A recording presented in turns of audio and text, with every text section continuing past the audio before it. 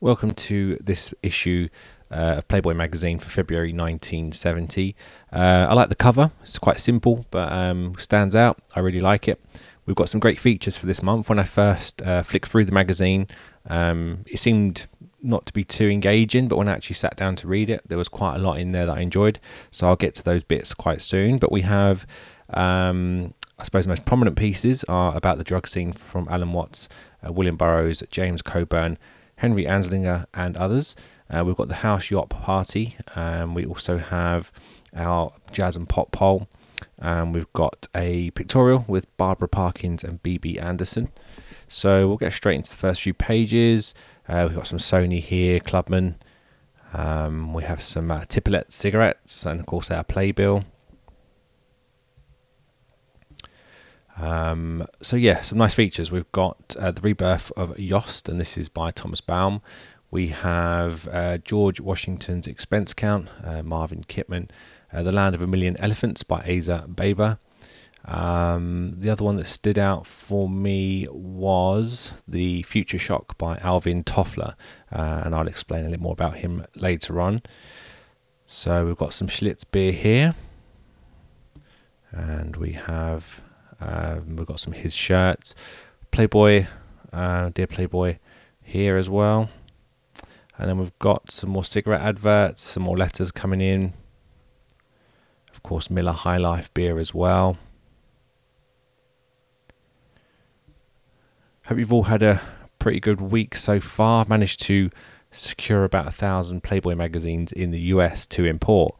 The problem is that the import costs are really high, so I'm trying to work around that at the moment. Trying to get them into the UK. They're probably not for resale. I'm going to try and get them into a collection and then divide them up and preserve them. They're in very good condition, so I'm really looking forward to receiving those. We have Playboy After Hours, some True cigarettes, and then we have Dewars Profiles, Rick Grigg here, and this is age 32, profession marine ecologist, hobby surfing champion, scuba diving, photography and writing. So this is a little common feature for that one. Got Craig here, and this is for your car stereo. So burglar proof car stereo, $119.95, and I didn't realize at the time that a lot of cars didn't come with stereos built in this era. So you have these kind of under dash mounted ones.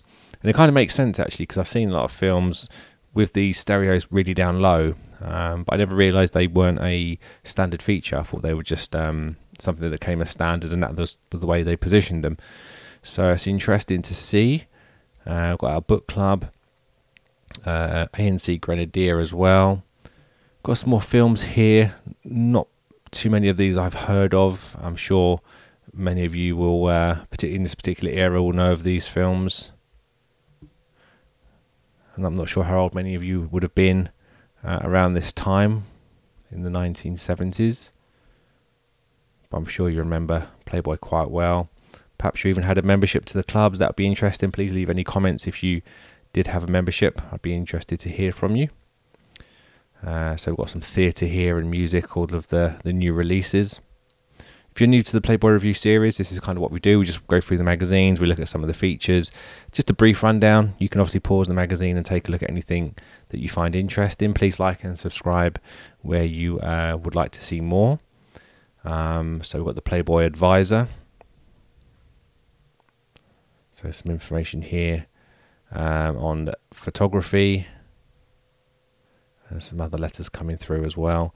Got one of the special books that came out from Playboy. This is the Playboy Short Shorts. From the pages of Playboy, short stories for sophisticated swingers to read on the run. Written by such masters as Bruce J. Friedman, Erskine Caldwell, John D. MacDonald, Ray Bradbury, Harold Pinter, Robert Graves. Illustrated by artists like Pablo Picasso, Peter Max, Thomas Ungerer, and many others. And then we've got our Playboy Forum. This is an interesting piece here about the anarchists, and someone's written in just complaining about how someone in Chicago had complained about anarchists, and these were kind of like Marxists, really. And he goes on to explain about how there's genuine anarchists and then the other versions of anarchists. So you have the The most prevalent form today is the anarcho-pacifism, derived from Leo Tolstoy, Gandhi, the Catholic worker movement, and the guild socialism of G.K. Chesterton. So it's interesting, nice little feature there. Some things I didn't know about anarchists, to be honest, so I'm going to have a little deep dive into that as well. We've got our forum news front as well here. Got some Lark cigarettes.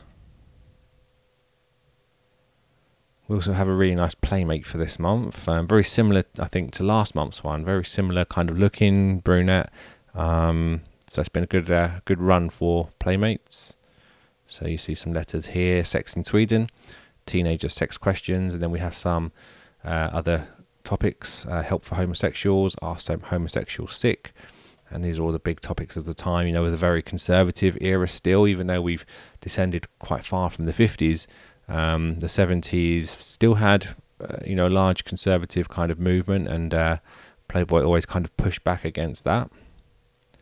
So we've got the drug revolution. So this is the pleasures, penalties, and hazards of chemicals with kicks are debated by 9 authorities. So we have a selection, a panel here. We've got Harry J. Anslinger. We've got William and Burroughs. We've got James Coburn. We have Baber Ramdas, Leslie Fiedler, Ramdas here, and then we've got Otert, we've got Alan Watts, and some others for you as well. It's a nice little discussion on drugs. So still a big topic today, of course, still ongoing when you think 50 years later. We're still struggling to get it legalized for various reasons. There's some conflicting opinions on marijuana.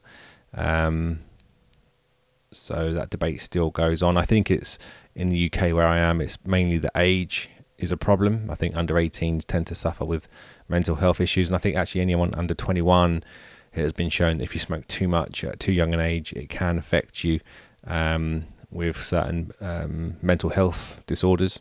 And then as you get older, I think it tends to be a bit more, well, it's not as problematic for older people. But I know people smoke it regularly, like cigarettes. A lot of people tend to do that and don't seem to have any problems, but I guess we'll never know. There's so much testing that needs to be done. Playboy After Dark here is the party of the year every week. So again, some nice pictures here, people having a good time. And then we've got some Viceroy cigarettes. What sort of man reads Playboy? I like this photo here on the obviously on the jet. And this is I guess a 747. It'll be a split level plane. So it's just nice just to show how things were on the planes back in the day. And then we've got Asa Baby here, the Lane of a Million Elephants. Visit Enchanted Chanda, where exotic Asian beauties commingle with comic opera bureaucrats and ill-advised military advisors. So nice piece there. Eric Sokol.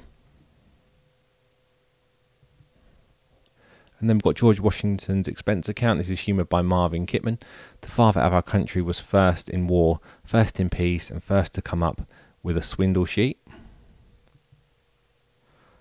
Bibi and Barbara, so this is our pictorial, co-starring in the new film The Kremlin Letter.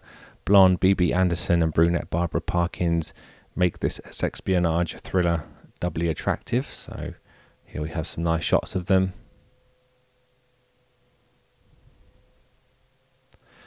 The Rebirth of Yoss, this is fiction by Thomas Baum. He announced on the Merv Griffin show that he had decided to die that night and would be coming back, but as whom? Kind of a weird bit of artwork here, quite surreal. Suitably impressive, 2 men about town display their distinction, one conservatively, the other dashingly, both eminently correct. And this is Robert L. Greene, of course. So some nice style pieces here. Artists and models, we've got Buck Brown, aspects of the art world that the public seldom sees. So you'll be familiar with his style of cartoons. They've been in the magazine for a very long time, and even today in the new magazines, Playboy has artists that tend to replicate these kind of images here, this style. Future Shock, this is a great piece by Alvin Toffler, and this is a I guess, a piece descended from his book called Future Shock. And this is: the accelerating rate of man-made change already may be the most stable fact of human existence, which poses this question: does man, the organism, possess the adaptability to survive the traumatic consequences? So there was a sequel to this book, which I'll go to in a second, but this one is about how the Industrial Revolution and the huge technological progress, how it can affect humans. We're just not used to such changes so quickly. So it's a really nice piece to read. It's something I'd recommend you sit down and take the time to look at. And there is another book, a sequel to this, which kind of goes into the modern developments after this time, and it's called The Third Wave. So certainly worth a read of both of those. If you've got it on the Kindle or something like that, you can probably pick up a copy quite cheap online, and you may even find a PDF version of it somewhere online as well. But it's a great piece to read. There's some predictions in there that are pretty accurate about how man will descend with that technological advance alongside them. And really, we need a probably sequel to The Third Wave to look at how perhaps social media changes everything again. This is the next step in that line of huge changes which we're not used to. And that would obviously, of course, tie into things like sexual revolution, and how I don't think anyone could have predicted just how sexual society would become. So it's a really nice piece to read, so make sure you take a look at those. We've got Playboy's Weekend House Party, and this is Modern Living. So again, a nice pictorial, feel-good one. Obviously lots of nudity, but people having a good time. And of course you have the kind of the daytime theme, and it always runs as the day progresses, and then you get to kind of the early evening, I guess, when people are eating, and then you get to kind of the late night thing. So it's a nice nice feature to read through. The Boss's Son, Portrait of the Heir Apparent as a Heel, and this is fiction by Ivan Prashka. And then we have Lucky Linda. So this is Linda Forsythe, 19 years old, a Playmate of the Month. Again, I think a really nice set of photos on here. So yeah, some nice ones here. So sort of kind of more sort of teasing photos, I guess, but I think she's a really good looking model. Some of these photos you can see kind of just the natural beauty in there. Here's her centerfold for the month.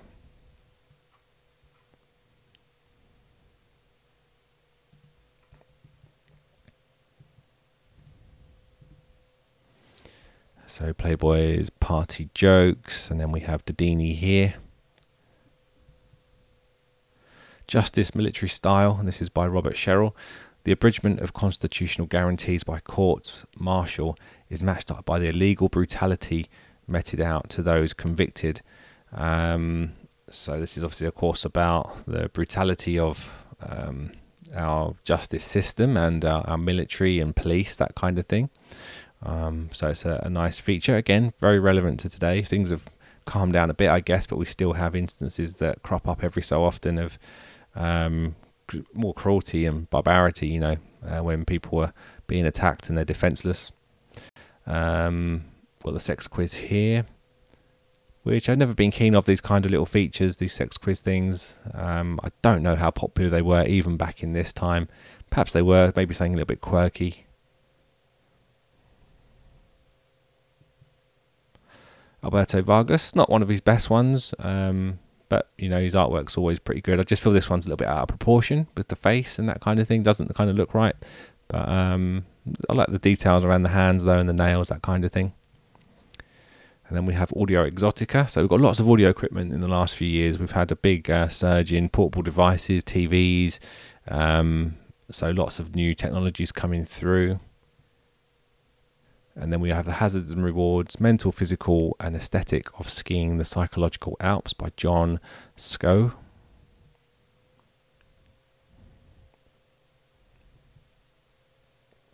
How other magazines would photograph a Playmate. So Playboy playfully envisions what might happen if 10 other publications had their own gatefold girls. And then we've got Fortune magazine. We have True Detective here. And then we've got True. Family Circle. I haven't heard of many of these magazines. These must be, you know, primarily US things. Consumer Reports, obviously Life magazine, I know. And then we have Sports Illustrated, National Geographic, of course, we know in the UK. Vogue and photography as well. So nice little feature, something a little bit different. John Dempsey here. And then we have our Ribbold Classic. And our jazz and pop pole of the 70s. All the familiar faces that you know of before. So Dizzy Gillespie, Jerry Mulligan, Herb Ellis, Ella Fitzgerald, Frank Sinatra, Duke Ellington, Oscar Peterson, Stan Getz, Cannonball Adderley, Jimmy Smith, Milt Jackson, Buddy DeFranco, J.J. Johnson, Buddy Rich, Ray Brown. So nice artwork again as well.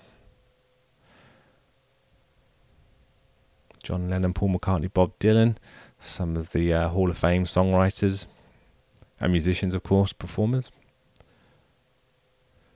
And we've got Pepsi there. Some more cartoons for you. On the scene, we've got Elliot Gould, we've got Kirk Kerkorian and William Kunstler. So William Kunstler, courtroom freedom fighter. We've got Kirk Kerkorian, the Veep of Vegas businessman there, and Elliot Gould getting straight.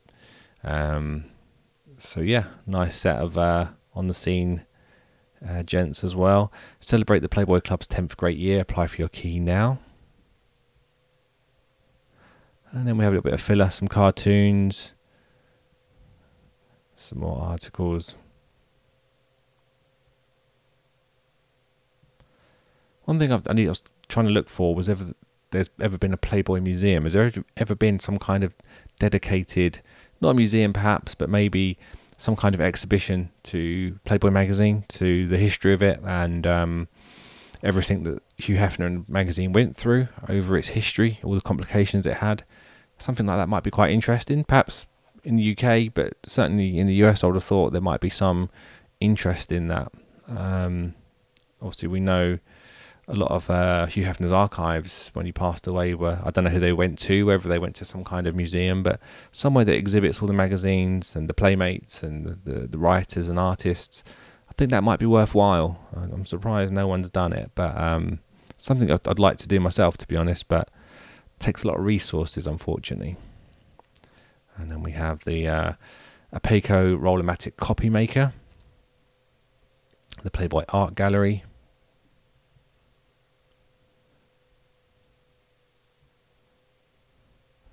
and we have some more cartoons here. Folks.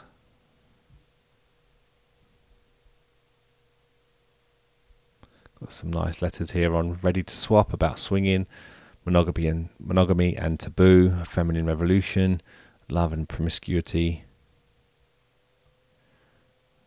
And then we've got the subscription. Professor's letter, you're just in time to be the planet Neptune. And just a few more pages into Landy here.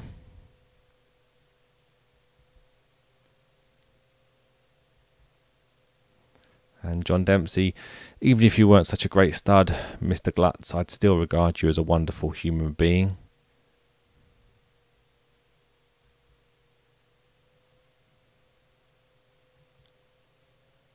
Some more cartoons. Feel free to give it a pause if there's anything you need to read or carry on with if you started an article.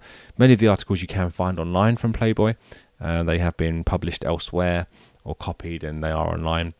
So that's us finished for this issue. Just a quick look at next month's issue. Revolution by Jules Siegel.